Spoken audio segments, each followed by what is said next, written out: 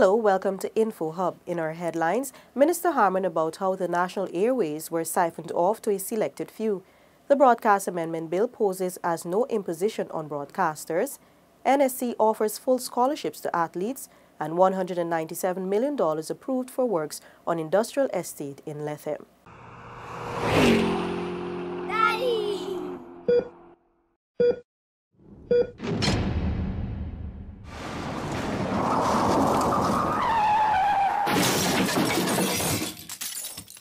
Thanks for staying with us. Explosive revelations were made by Minister of State Joseph Harman in the National Assembly about how the national airways were siphoned off to a selected few, friends and family members and associates of the former administration. There was an ulterior motive described as sinister, which prompted the previous government to issue broadcasting licenses for some of the television and radio stations owned, said Minister Harman, as he made his contribution to the debate on the Broadcast Amendment Bill in the House today. We need to know what are the facts, and these are tell them.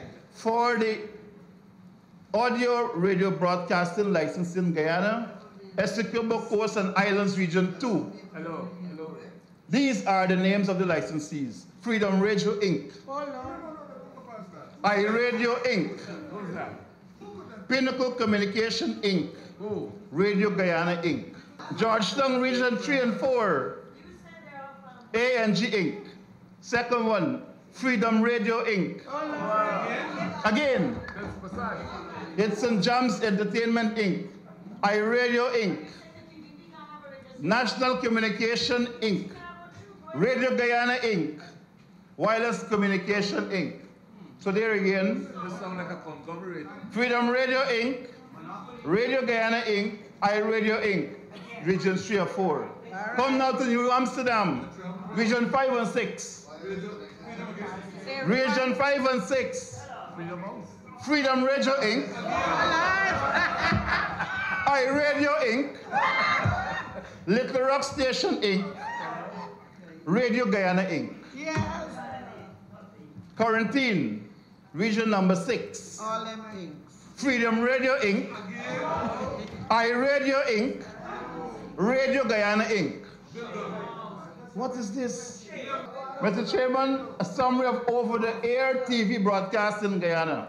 Region number 3 and 4, Georgetown. Blackman and Sons Inc., Channel 9. CNS Inc., Channel 6. E Networks Inc., Channel 36, 37, 43, 44, 45, 47, 48, 49. One E-Network Inc. New Amsterdam.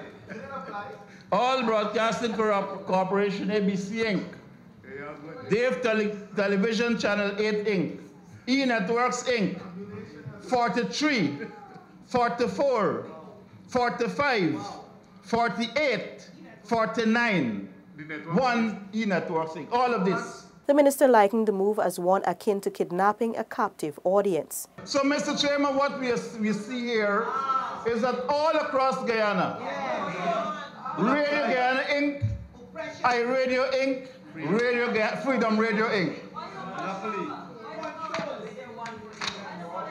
This is the monopoly we're talking about. This is the monopoly we're talking about, Mr. Chairman. The point is that, Mr. Chairman, that the channels that were allocated to these radio stations, they did not pay a cent for it. You see? At the time of their application. But at the time of the application, when they were given a scarce national resource, they didn't pay anything for it. He emphasized his support for the bill, noting that the wrong must be corrected since the people of Guyana expected government to act. The Broadcast Amendment Bill is in no way an impediment on the media or an imposition on broadcasters, Prime Minister Moses Nagamutu assured.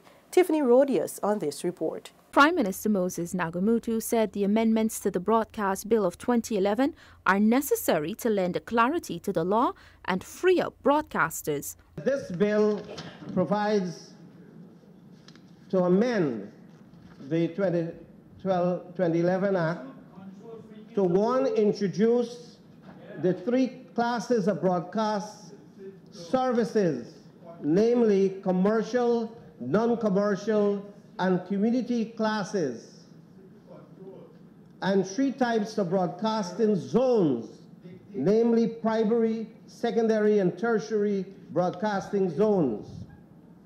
The bill provides for public service programs, as I explained, the prohibition of program contents that carry hate speech, appeal to racial sentiments and incitement, or terrorist threat. More importantly, these amendments seek to define what public service broadcast is and put a limit to its airtime. It was stated that there should be public service broadcasts, but there was no definition of it. And so, in this amendment, we place a definition of public service broadcast to mean the broadcast of a program produced for the purpose of informing and educating the public and promoting policies and activities of the government that benefit the public as a whole. A differentiation should be made between party propaganda and government information. This government is committed to respecting the taxpayers' wishes that they be informed what is being done with their monies. Prime Minister Moses Nagamutu dismissed the mischief being peddled that the bill will be the death of the freedom of the press.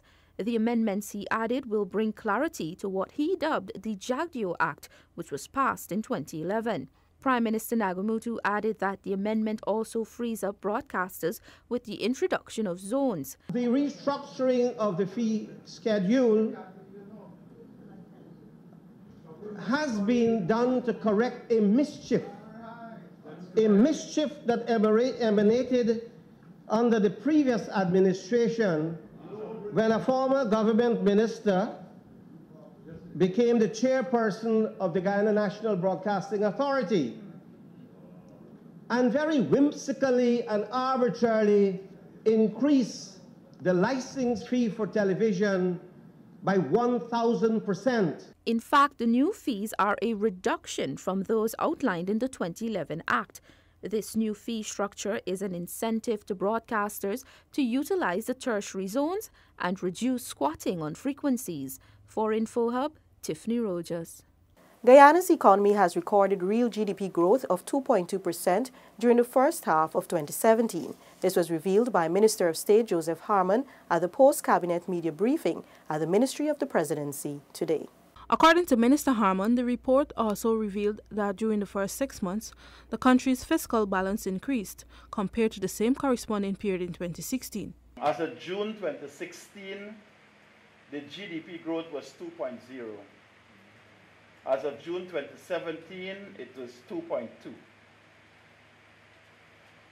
The fiscal balance as of June 2016 was 8.782.7, and in June 2017 it was 3.215.4. The media report also revealed that the private sector's credit has increased while the exchange rate has remained constant. The exchange rate, that is the US dollar exchange rate, was at June 2016 206.5, and at June 2017 206.5. The private sector credit was listed at 135.2 in June 2016, and in June 2017 216,906.8. The small savings rate as a percentage in 2016, June 2016 was 1.26%, and in June 2017, 1.18%. So those are the selected indicators. As I said, the Minister of Finance will be able to elaborate much more on those selected figures that are given to you. The figures for the first mid-year report was presented by Minister of Finance Winston Jordan on Wednesday to Cabinet. Cabinet approved the report and directed that it be laid in the National Assembly as is required by law. The mid-year report provided information by way of selected indicators such as GDP growth, the fiscal balance, the exchange rate, and private sector credit.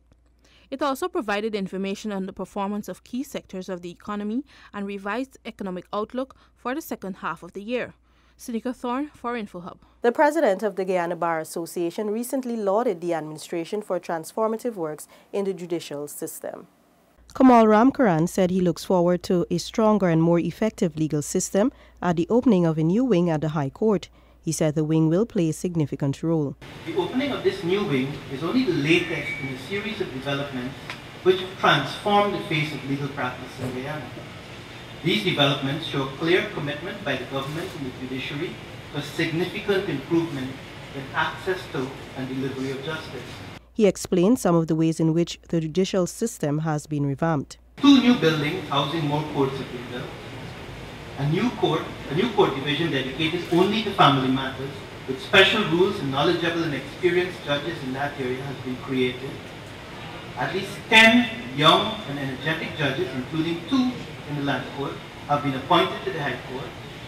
2 vibrant and capable and experienced judges have been appointed to act as Chancellor and Chief Justice. He also noted that a transcription system has been implemented partially in some courts.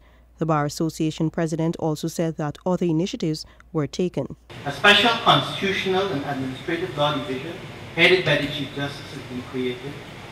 The entire system of civil justice has been completely revamped with the implementation of the civil procedure rules in February this year, which replaced rules that were in place for almost 62 years before that. The new wing will house the Land Court. Works on the Lethem Industrial Estate are ahead of schedule. As such, an additional $197 million was approved by the House last evening for further works to commence. Gabriela Patram tells us more in this report. The additional money will provide resources for accelerated infrastructural works in lots 1 and 2 of the Lethem Industrial Estate. Works include roads, drains, structures, water distribution network, retention ponds, and the supply of materials. Minister Gaskin told the House the total spent so far on lots 1 and 2 of the industrial estate. The amount spent on lot 1 so far is $113,965,328, and on lot 2, $81,528,805. Minister Gaskin, in responding to questions from the opposition relating to the investment into the Lethem Industrial Estate, said, "This is a long-term investment designed to bring investments into the area, create jobs in the area, create jobs in the value-added sector, bring export earnings into our economy. Also, when the estate is finally completed, it will also house a business incubator, which will also be of benefit to small businesses in the area. So yes, I think it will be beneficial. It's a huge investment." Minister Gaskin pointed out to the House that the estate is one that was inherited from the previous administration, on which they have made improvements to the model and have not aborted the investment. The estate was scheduled to be completed in 2016, but had to be reviewed because works appear to have been done haphazardly under the previous administration, and the estate did not cater for small businesses. There were other major weaknesses identified. The Ministry of Business has responsibility for industrial estates in Lethem, Belvedere, Eccles, and Collagen. Gabriela Patram for InfoHub. Efforts to improve electricity distribution across Guyana are moving apace as GPL is now closer to constructing its new substations. Renetta LaFleur has more. GPL is continuing work to reduce blackouts. During 2016, GPL has injected some $3 billion for the construction of 4 new substations across Guyana. Acting Chief Executive Officer at GPL, Renford Homer, said the power company has already identified the lands for the construction work. We've identified land at Hydroni, which is, of course, East Bank Essequibo. There is Wales on the west bank of Demerara. There is Kurukururu, of course, on the east bank. and of course there is Williamsburg. Homer explained that those areas were chosen utilizing information from studies carried out by consultants to ensure that the investment is made in the right areas. There was a study that was conducted by a German firm. There was also a study that was conducted at the time when the country had geared significant momentum going towards the commissioning of our first major hydropower project. And that pretty much set out to GPL the improvements that it would want to consider. GPL currently has approximately 187,000 customers and foresees a 3% growth. Therefore, the power company is working to improve the quality of service offered, Homer stated. Renetta LaFleur, InfoHub. In keeping with the government's mandate to support their local athletes, the NSC offered full scholarships to several athletes. Tiffany Rodias joins us. 12 athletes were given full scholarships to the University of Guyana, while 2 of the athletes were scouted and offered full scholarships by Monroe College of the United States. They are slated to depart on August 18. The National Sports Commission will make available to these 2 athletes, namely Onasha Rogers and Claudrice McCoy, the same sum that would have been used for them to attend the University of Guyana. And of course, this payment is on a yearly basis to the total amount of $230,000 per year for 4 years. It's noteworthy to mention that this amount includes the $50,000 miscellaneous fee that students at the University of Guyana would have to pay as well. Director of Sport Christopher Jones explained that though the athletes have accepted the college's offer, they will still receive their payment per their agreement. As stipulated in the agreement, however, if for some reason they fail to complete their studies at Monroe College, the payments will cease. If thereafter they pursue studies at the University of Guyana, the balance will continue. One of the athletes slated to depart, Onasha Rogers, expressed her gratitude for the support. First of all, I'd like to say thank you to the National Sports Commission and Mr. Christopher Jones for this contribution made, and I'm very excited and happy to have this opportunity to go further my studies, and I promise to go and do my best and make Guyana proud.